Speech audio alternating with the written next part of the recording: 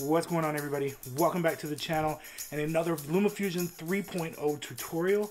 Today we're going to talk about something that it gets used quite often, and it's something that I get asked a lot about, which is how to do slow-mo inside of Lumafusion 3.0. Now, I'm sure if you've been inside Lumafusion at all, you know there is a speed and reverse tab inside of the edit screen, and that it shows you exactly the best, puts a lineup, shows you exactly where to slow your footage down to and everything like that. What I want to talk about before we get into it is the actual physics behind what happens and why you get that number and what you should be thinking about when you're shooting to do a slow-mo video. So the way video works is it's actually not a moving picture. I know that seems like so basic, but you kind of have to go to the basics to really talk about this. What your camera actually does is it takes a certain number of pictures every second and then blends them together to look like a moving picture.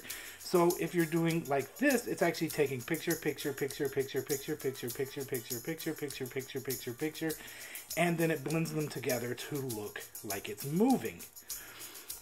Why is that important? Well, if you are taking a video that is shot at 24 frames per second, you can't slow that down if you're running it in a 24 frames per second timeline. The reason being is what happens when an editing software slows down a video clip is it takes that clip and you want to go from 1 second to 2 seconds. It has to create that second in between. So what it generally does is if you're going from 1 second to 2, that means you're cutting it in half, so every other frame it puts a new picture in. So if you filmed at 24 frames per second, it has to just double one of those frames, or actually double every one of those frames, and so that's how you get that really like staticky, vibrating slow motion, because it's going picture, picture, picture, picture, picture, picture, picture, picture. So it's kind of repeating. It's actually repeating what the next frame is, so it basically makes it look like you're going back and forth. However, if you frame in a higher frame rate and then try to slow it down, what happens when you take a video shot at, say, 60 frames per second and you put it into a timeline that is 24 frames per second, it takes out those extra 36 frames in each second and it stores it off to the side. So when you go to slow it down, it can pick what the next frame was from each one of those and put it back in, so it looks much, much smoother. You're not jumping from one to the other. You're not vibrating. It's literally putting that nice smooth motion in there. Does that make sense? So what you have to be doing before you even start filming is you have to say, how slow do I want this to be? Now, if you're out filming and you see a dog running and you just go on that dog running, you're not really going to be able to smoothly slow that footage back down unless you filmed it at a higher frame rate. So just keep that in mind when you film. Be thinking about how slow do I want to get this to be, and then you have to do the math. So if you're filming at 60 frames per second, you know you can slow it down. If you put it in a 30 frame per second timeline, you can slow it down by half. If you put it in a 24 frames per second timeline, you can slow it down to 40%. If you're doing a 24 frames per second timeline, let's say you're going back to the dogs running and you want to get that nice, smooth, super slow motion of the dog grabbing the ball, you're going to have to film at like 120 or 240 frames per second and then slow that back down. So you have to have it in mind before you film.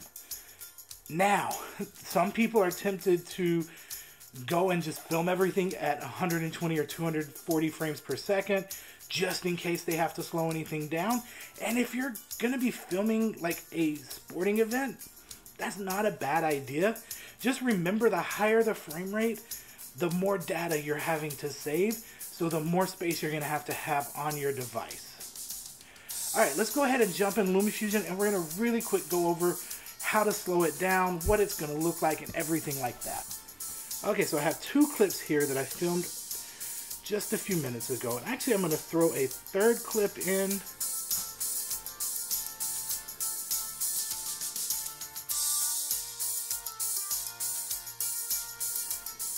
We're going to do this same clip that we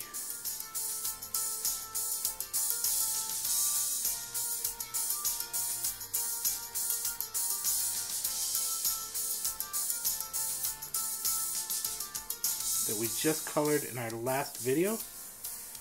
If you didn't see that, I'll go ahead and pop the card up for that so you can go take a look at that video to learn about color grading in Lumafusion 3.0.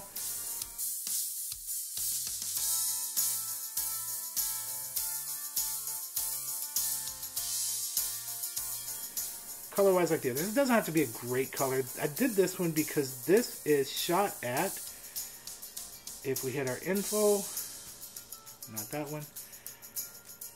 This one was shot at 24 frames per second. So I want you to see what I'm talking about. So if I take this and we play it through, alright, pretty normal looking. Now we're going to go ahead and we're going to slow this down to 1/2. And you'll see, by the way, if you come out, as soon as you slow it down, it doubles the length of that. Also keep in mind, if you're slowing down a video that has audio, it's going to slow down the audio too, so just be careful with that. Alright, so we got that slowed down. Let's go ahead and take a look at what it looks like now. You see how it's very jumpy here because it's just repeating those frames over and over as opposed to adding in fresh frames. So I went and I filmed these two, which is just the leaves blowing and a van going by at 60 frames per second. So let's, not that one. Let's go ahead and do the same. Now you see it puts our line here that we can bring this all the way down to 40% and still get a nice smooth look. But let's go to 1/2 like we did with the other one, just for comparison.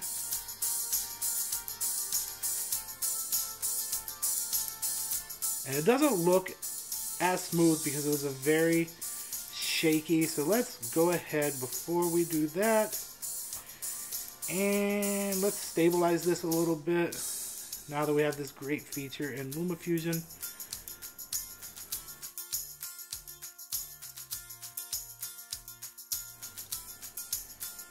Now you see how the leaves moving is a lot smoother. And then we're going to come here to, oh, I didn't give it enough room for this video. We're actually going to cut this one here because I don't want there to be the movement. And then we're going to slow this down to 1/2 as well.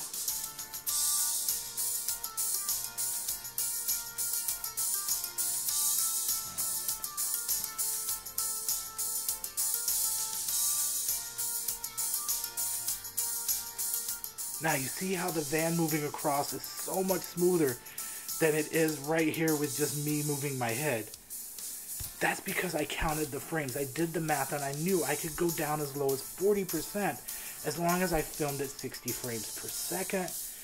And yeah, I mean, I did the math. So it just takes a couple of seconds. Once you do it enough, you kind of get used to it and you can kind of do it in your head quickly. Just know that the minimum amount you want to film at for slow motion is 60 frames per second. If I were to put this in a 30 frame per second timeline, it would be just as smooth.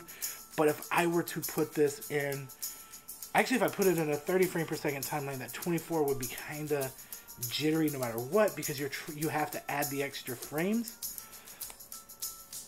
But the 60 frame would be just as smooth, just as clean, and I wouldn't be able to go to 40, where with this I can go to 40. Let's check it a look and see what 40 would look like with that van, actually. So let's go ahead and bring this down to what Lumafusion says is the ideal speed to have it at.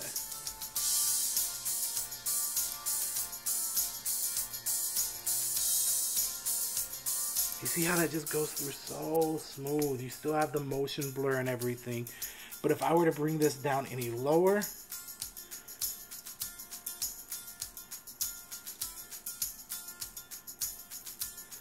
now you're back to that jittery motion as it goes through, because it doesn't know what to do. It just has to put extra frames in there. That's pretty much all I have, guys. Slow-mo is really simple. I'm gonna do something on speed ramping, but honestly, speed ramping in Lumafusion isn't that great. It's all about doing math, and I've got to figure out what the exact... I do it now just instinctively, but I want to teach you guys the actual numbers, so I have to go through and look at what I do, and I'll teach you about speed ramping at a later video. Like I said, I just did one on color grading. I've got some great videos out there. Let me know in the comments if there's any other types of things you want to learn how to do, and I'll be glad to teach you. Until the next video, guys, thank you for coming by. Please like, subscribe, and hit the notification bell so you can see when I do new videos. And until the next time, guys, stay safe, stay healthy, God bless, and keep editing. I hope you have a wonderful rest of your week. Bye-bye.